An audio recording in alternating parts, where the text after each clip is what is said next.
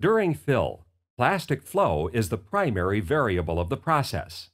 As such, it is the most important variable to understand and control.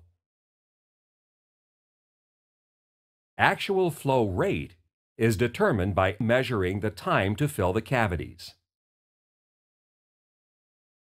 Note that the first stage or other fill time settings that you set on the machine are not necessarily the same as the actual amount of time it takes for the plastic to fill the cavity.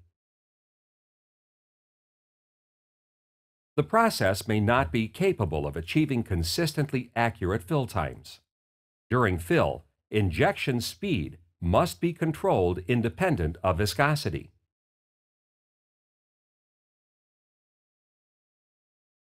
We use actual cavity fill time as the best measure of the plastic flow rate.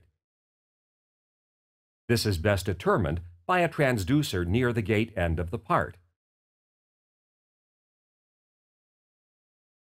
For a typical amorphous plastic like polystyrene, the pressure chart would look like this.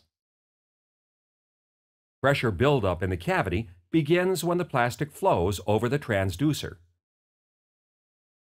It continues to build until a dogleg is apparent and the pressure builds more rapidly. This point here is the moment the cavity is full but not yet packed.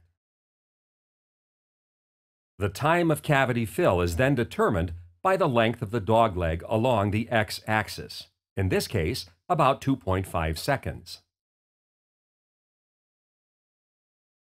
If the mold were run in a different machine, you would seek to replicate this cavity pressure data. If the diameter of the screw is different, the screw velocity must be different to achieve the same volumetric flow rate and mold fill time.